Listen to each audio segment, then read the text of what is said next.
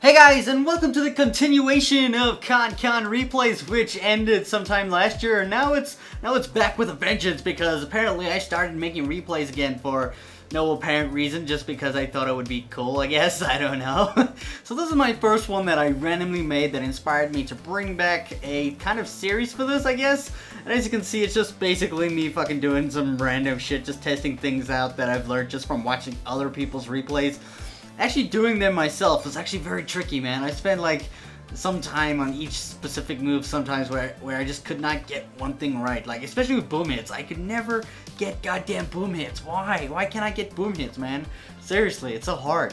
But one day, I'll get there. At least I can keep replays very multitask-like, where I'm just doing lots of shit and there's lots of crap in the replay. These first two are fairly basic. The last one has a lot going on. I'd say it's kind of like a Madman in a way.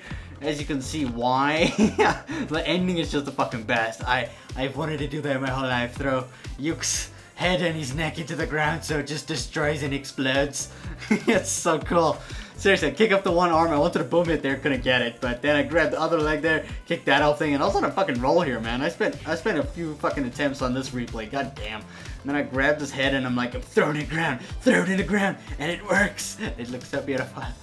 I literally have always wanted to do that because it looks so fucking cool. Seriously.